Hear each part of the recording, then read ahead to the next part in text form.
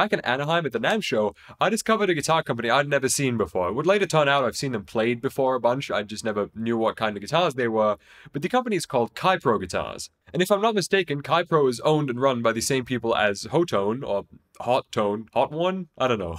And the owner actually came up to KDH and I at the show and wanted a picture because he was a fan of both of our channels, which, by the way, amazing experience. Fan encounters at the NAMM show are my favorite thing ever. And basically, one thing led to another, and I have a Kypro guitar right here, right now. What's special about this? Well, thus far, if you've ever watched one of my guitar collection videos, I have only owned 6-string. For the entirety of my playing journey, I had an 8-string once for about 3 days until I sent it back because that particular guitar was garbage, but I've never owned anything extended range. And that changes today with my first ever 7-string. So I'm very, very excited. And so while I open up this box, I'd love to have a little conversation with you about my content strategy going forward.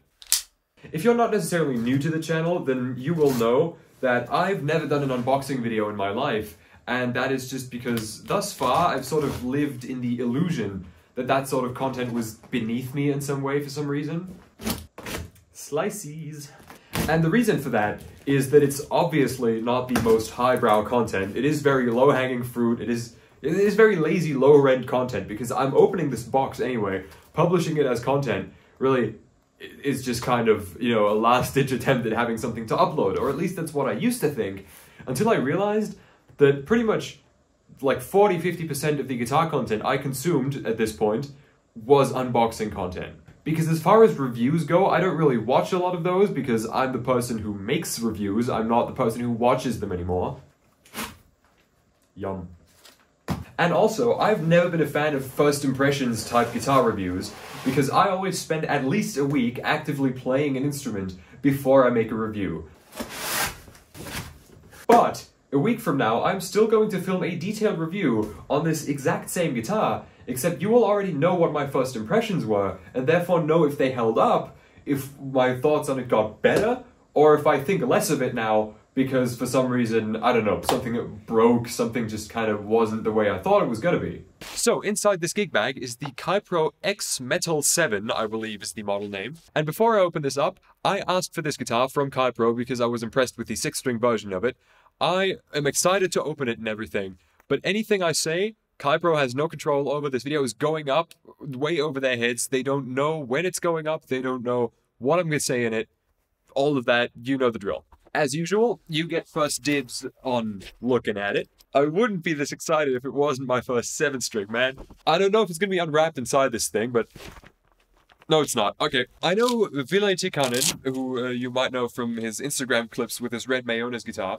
He has this exact guitar, so, you know, I've seen it be played before, at least in videos on Instagram. He is also a much better player than I am, so I don't expect that level of, you know, shred from me, but oh, that is chunkier than I'm used to, because it's a 7-string. 3, 2, 1.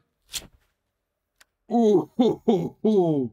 Oh, I didn't know it was a neck through or a set neck. I didn't remember that. Okay, first off, Kypro has somehow created the first ever like neck protection inlay thing that I'm gonna keep for when I sell a guitar of my own, because it's not just like, it's not baking paper, it's not parchment paper.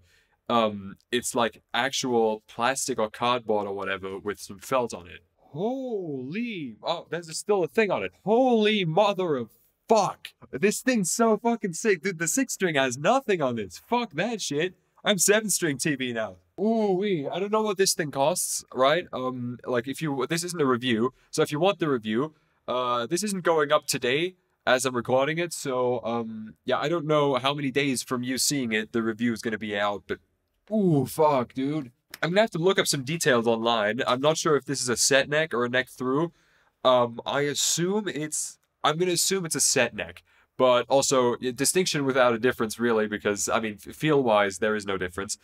It's just the way it's constructed. String through, hip shot style bridge, locking tuners, these awesome staggered circle inlays. I love everything about this, dude. By the way, quick, did it arrive in tune test? You know what? Close enough.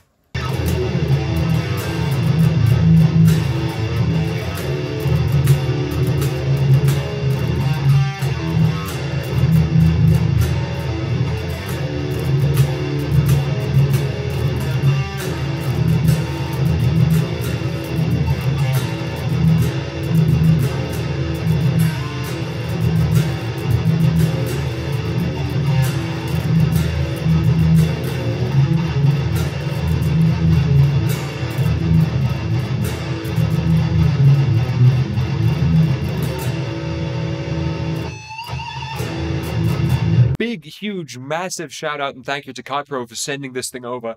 I love it already. And I can't wait to see how much I'm going to love it a week from now. Actually, leave a comment about like if you want to see more of this unboxing type content, because I actually think it's a great way for you to see, you know, if the initial like impressions from the unboxing hold up. Because I mean, so far, like I have nothing to complain about on this thing whatsoever. But I can't make an official recommendation yet until I see how it performs like semi long term, if you will. So if a week from now my impressions of it still hold up and are still this high, then that is an official 6-string TV stamp of approval.